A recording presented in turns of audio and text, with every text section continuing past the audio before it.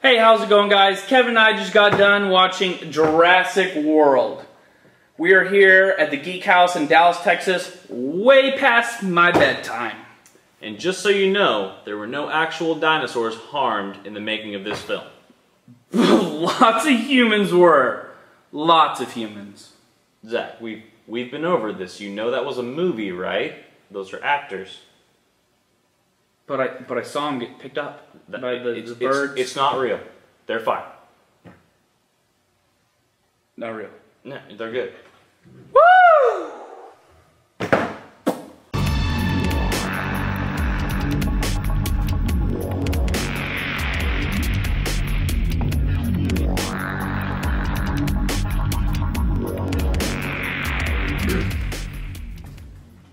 Alright guys, let's jump right into it. This is Jurassic World. It's the fourth installment of the Jurassic Park series, which was originated from Steven Spielberg, which we all love. It's directed this time by Colin Trevorrow. It also stars Bryce Dallas Howard, Chris Pratt, and Ty Simpkins. Where the movie leads off is that these two boys are going off to see their aunt who runs the Jurassic World Park. And at this point, Jurassic World is a full resort. Has a, golf course, Starbucks, you go to it, it's like the modern day Dubai. Even has a Jimmy Buffett Margaritaville. Yeah. They go there to see their aunt, to go see the rides and see the dinosaurs. But the little bit of the premise of this movie is that dinosaurs are kind of boring. It's 20 years since the original Jurassic Park happened.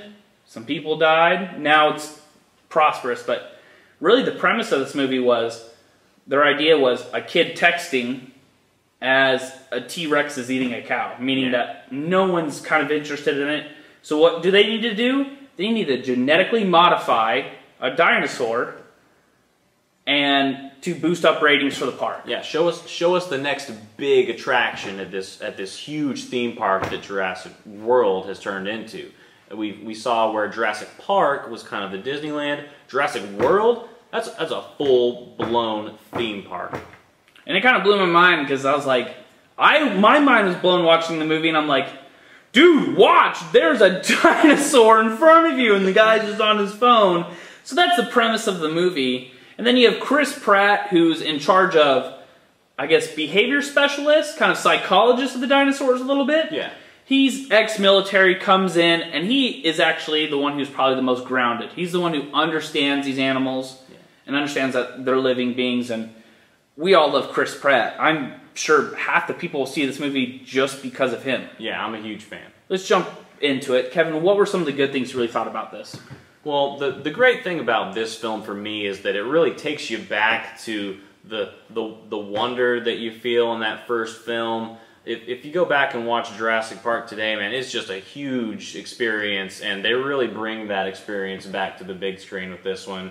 I mean, they even throw in some of the old score, and it just throws you right into the world of Jurassic Park. I felt the same way, and one of the fears of our, going into new movies, how much CGI is going into be in it. One big discussion with the new Star Wars was like more practical effects. I felt this was a good balance between, there is some really good practical, really good CGI.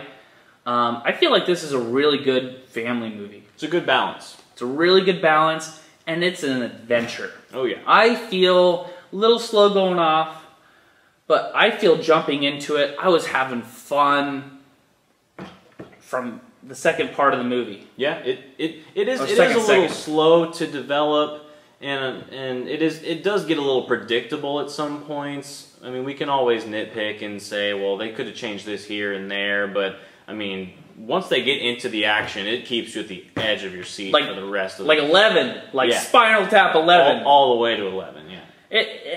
It's not a Christopher Nolan, Mad Max. It's not going to win an Oscar. True, yeah. But it's a good movie. It's a good movie. I'll say that. Like, I cannot say Transformers, 4 is a good movie. Nor well... Who can? Some people that don't know what a movie is can. I don't know, like... Okay, so the robot T-Rex from Transformers 4, if you were unfortunate enough to see that movie, Grimlock has nothing. Oh, okay. Yeah. Nothing compared to what you're gonna see with Jurassic World. One thing that we touched upon, which we talked about a little bit, was the first Jurassic Park was kind of a scary movie. It's kind of a horror flick. Yeah. I get a sense of that in here, but I would not have an issue. I seriously wouldn't have an issue taking my daughter to this movie. I wouldn't.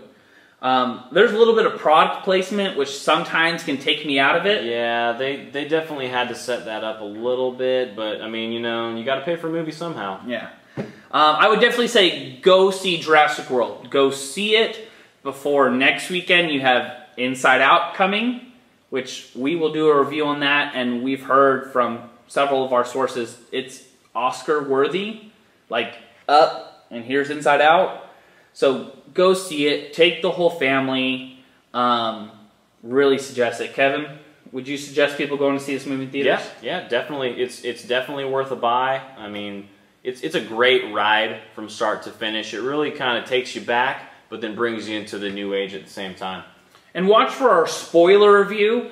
Bo's not here today because he's battling wildcats out in the wild right now. No, he's actually right now, he's watching the movie currently as we speak.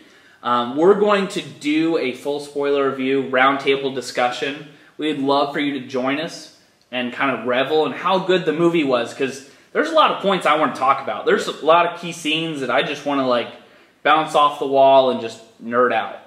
So guys, please watch for that. Thank you so much for watching our review. You guys have a great day. Thank you so much.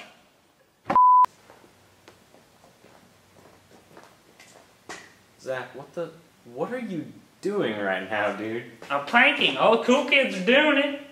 Leave me alone. All right, you got it.